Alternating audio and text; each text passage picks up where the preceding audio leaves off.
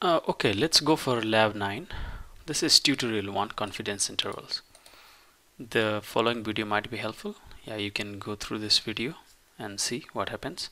Setup. The manufacturer introduced a new version of a machine and it was sued for not disclosing the additional maintenance cost. The average annual maintenance cost for the older model was $1170.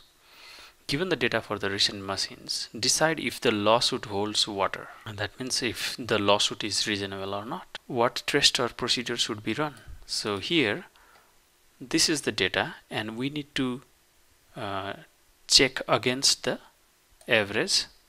Check the average of this data with this one number, 1170. So that's why we go for confidence interval.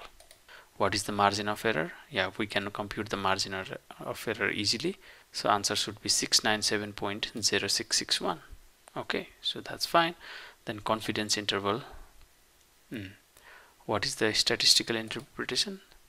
So confidence interval is 935.7673 to 329.899. In our case, the average is equal to 1632.833 and this lies entirely in this interval. So that's why the conclusion we can say that the lawsuit is not reasonable in this case, since the average for older models is included in this interval. It lies in this interval. We cannot conclude that the new model has a larger maintenance cost. Okay, so that's it. Let's go for task 1. What follows? Use any of the following test procedures: regression, confidence interval, one-sided t-test or two-sided t-test. All the procedures should be done with 5% p-value or 95% confidence interval. That's fine. Open math credit salary data setup. It is believed that more math credits and the students take during the college years, higher their salary will be. So more math credits implies higher credits, higher salary. Given the data, your job is to confirm or disprove this assertion. What test or procedure did you perform? It says that more math credits implies that the person will be receiving higher salary. Okay, so that's the case of predicting something by using math credits. We are predicting the salary. So that's why we would go for a regression. Okay, simple linear regression. What is the p-value or margin of error? So let us open the data. Here I have opened the math credits salary data, and in column A there is math credits the student had taken in the college years, and salary B is represented by column B in $1,000. Okay, here we need to go for regression. So let's go to data analysis. We need to predict salary. So input Y range is, let's go for this one. So we will be predicting the salary by using math credit. So math credit is the X variable. Okay, click on labels and click on OK.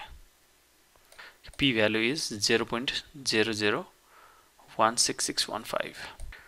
Statistical interpretation. Since this is a very small p value, so let us go for these three things. Okay, since the p-value is very small, we are confident that the average of the first sampler is smaller than the other. That doesn't make sense. Here we are predicting something. Since the p-value is very small, we are very confident that the averages are different. Since p-value is very small, we are confident that the slope of regression line is not 0.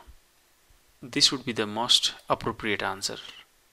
Okay, since here we are not talking about smaller or bigger than any other, or neither we are comparing whether the averages are different or not. We are instead trying to predict one data from another. So definitely slope of regression line is not 0 might be the correct answer for this case. Okay, that's the best choice here.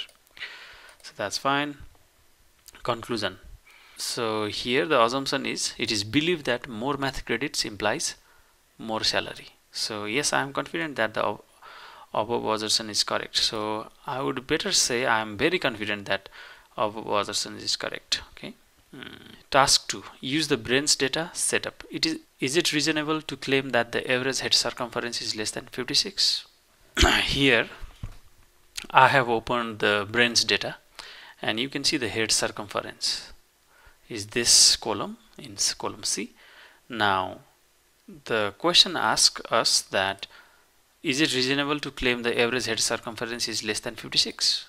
Okay, so we are trying to compare the average head circumference, the column C, with 56. Okay, comparing average head circumference with a number 56. So if we compare a data with a specific number, then we need to go for confidence interval. That's it. What is the p-value or margin of error? So average, what is the average? Average is simply 56.125, and so average is 56.125. the standard deviation equals STDEV. Error is this one, head circumference. So this is standard deviation 1.826, and margin of error is equals confidence dot t start alpha is 0.05 and standard deviation is 1.8266, and size is, there are 20 people. Okay, so C2 up to C21, so that's why this is 20, the bracket. So that's our margin of error. Now let's go for confidence interval. The left one is 56.125 minus the margin of error, that's 0.8548 49. Let's round it off. So that's our left endpoint. Now right endpoint would be equals 56.125 plus 0.8549 equals to 56.9799. So our confidence interval is this one. What is the p-value or margin of error? Our p-value or margin of error is 0.85. So we don't have that here. Statistical interpretation. Since you can see here that the claimed value 56 lies inside this confidence interval, right? 55.27 up to 56.97. So let's see.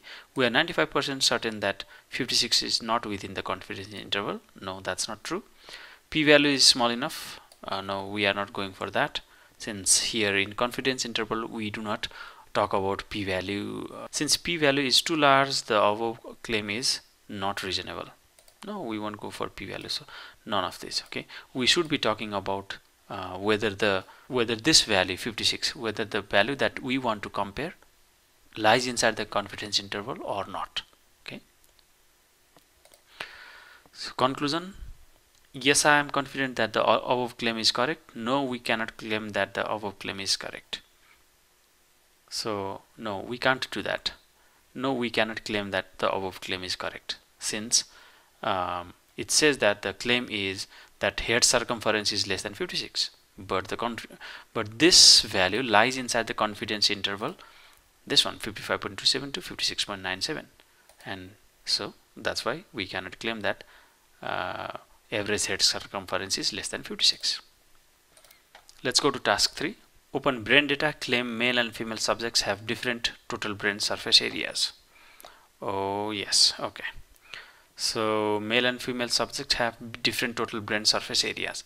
So here we are trying to compare between the surface area, total brain surface area of male and female subjects.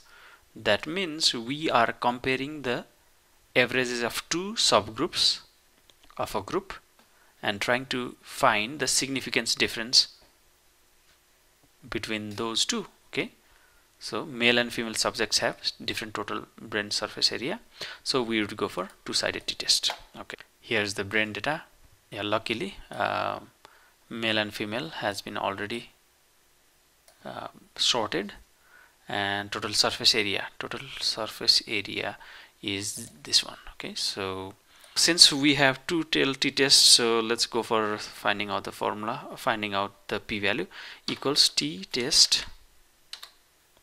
The first array is the total surface area of male, comma, total surface area of female.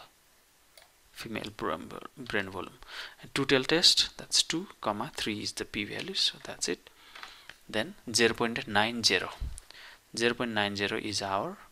Now here statistical interpretation, since p-value is too large, we cannot conclude that the two variables have different averages. Okay, that might be a case, that might be a choice. Since p-value is too large, we cannot claim that there is connection between two variables. No, connection means regression. Okay, so we won't go for that. Since p-value is small, we can claim that there is a connection between two variables. This is the correct choice. Conclusion: yes, I am confident the averages are different. No, I cannot claim that averages are different. Since the p-value is very large, so we won't be able to conclude anything from that, so I would go for this one. Okay, so that's task number 3. Use the weight versus IQ data. Common sense dictates that a person's weight and IQ should not be related. However, one never knows until one examines the data. So here the question is asking us to find the relation or connection between these two. That is, of course, connection or prediction always boils down to regression. Okay, given the data IQ and weight for 29 students, your job is to check if the common sense assumption is reasonable or maybe it is not. Okay, regression is the thing. Okay, now let's find out p-value and margin of error. Here I have uploaded weight versus IQ data, and since we have already assumed that we would be using regression. Okay, let us go for data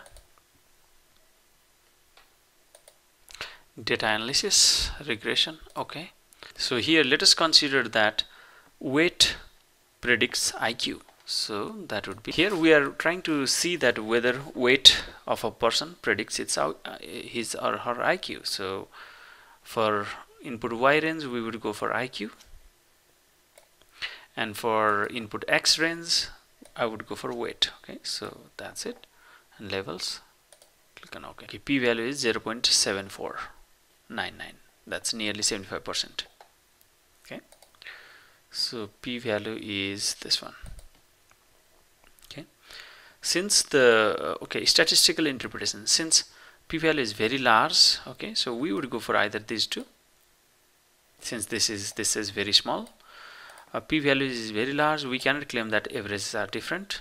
No, that's not the thing. Okay, here we are not differentiating between both of them, but we are instead trying to find the relation between them. So since p-value is large, we cannot claim that IQ and weight are related, so this is the one that I would choose. Okay, conclusion: I have no statistical evidence to claim IQ and weight are related, so this would be the appropriate choice. Let me see if there is any other appropriate choices. I am confident that IQ and weight are related. No, we should have very small p-value to say this. I am confident that IQ and weight are not related. No, I can't say this one also, since larger p-value means we can't conclude anything. Okay, we don't have any statistical evidence to support the claim. Okay, so that's task 4. Let's go to task 5. In task 5, it says use random number generator under data analysis to simulate the following dataset. Create 10 columns, each 20 points long, and use the following parameters: numbers of variables 10, numbers of data point 20, distribution normal, mean 40, standard deviation 10, random seed 1, 2, 3, 4. Data should be in columns A, B, C up to J. Okay, let's go for data analysis and go for random number generation. Number of variables is 10. Okay, since we are creating 10 columns, and random numbers is 20. Distribution is normal, mean is 40, you can see in the background. Standard deviation is 10, and random seed is 1, 2, 3, 4. Okay, and data should be in columns ABC. Okay, that's fine. So here we have data is from ABC up to J. Alright, that's fine. Now let us read the question. Randomly pick 2 columns, say B and H. So let us take B and H. Okay, and perform two-sided t-test. Okay,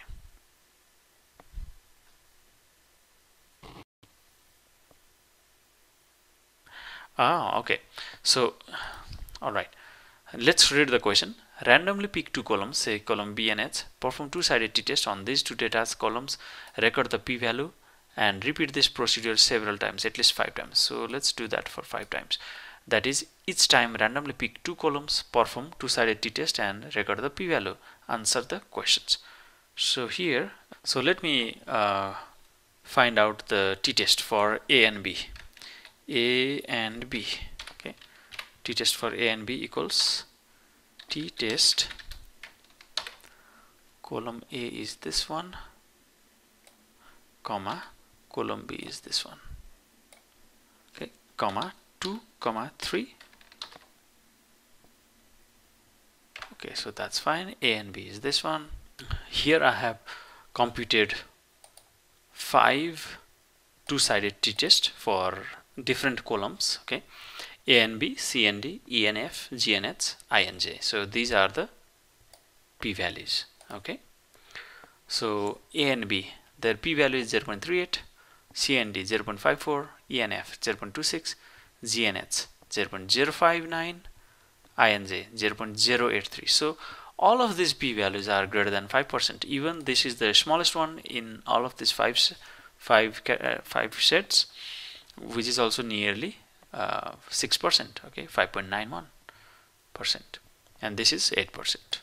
So others are 38%, 50%, 26%. Okay, so let's read the question. What did we observe? Most of the p-values are very small. No. P-values are very different. Some are small, some are large, but very few, if any, below %. No. Most of the p-values are very large, around 0.9, 0.95 range. Okay, let's check that. No, that's not true. Essentially all p-values are below 5%. No, that's not the correct one. The most possible answer would be p-values are very different, some large, some small, but very few, if any, below 5%.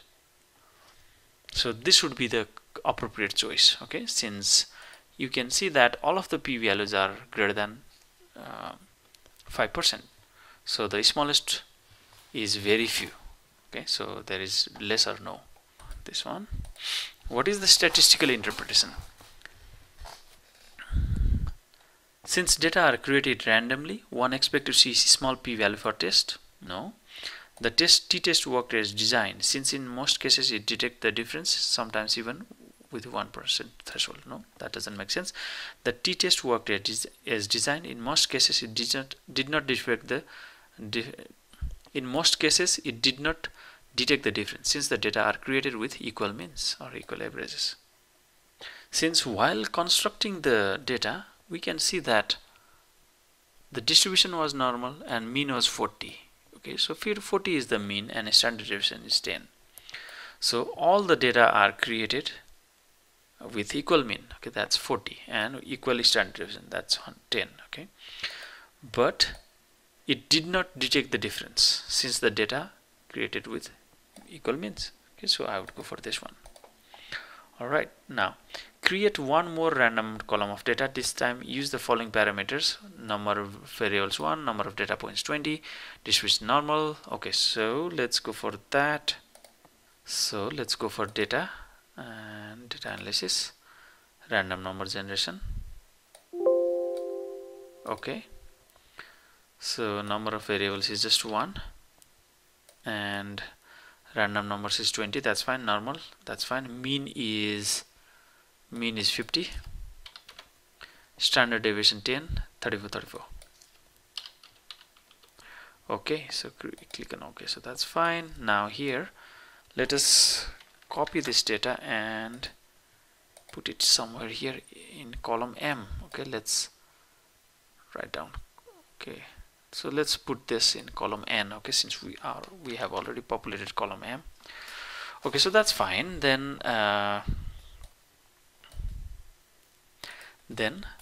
randomly pick one of the column out of A, B, say column F, and perform two-sided test based on this randomly picked column and the newly created column M.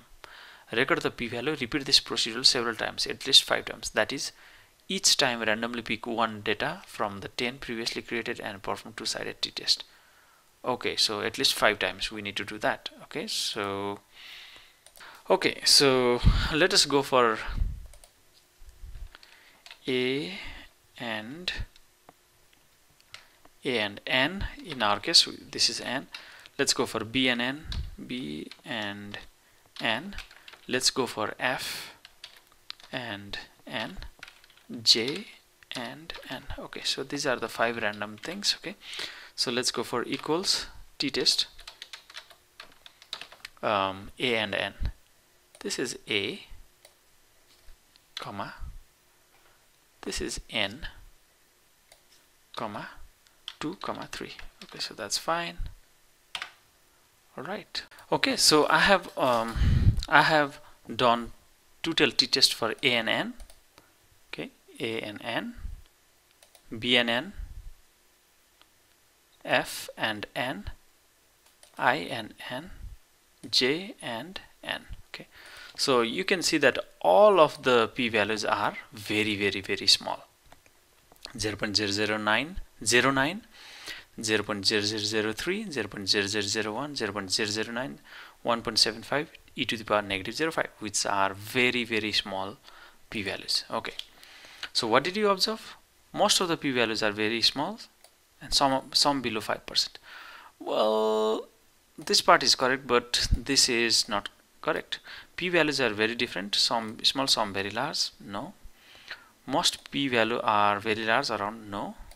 Essentially all p-values are below 5% and some even below 1% range. Yes, this should be the correct one. What is the statistical interpretation? Since data are created randomly, one expects to see small p-value for t-test.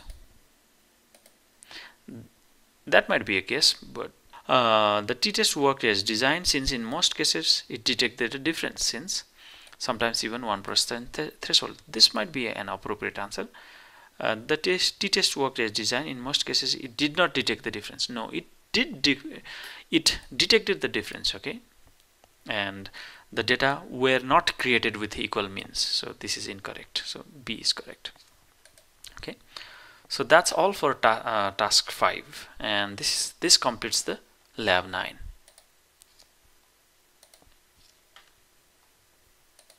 Okay, so that's fine. So I'm getting 110%.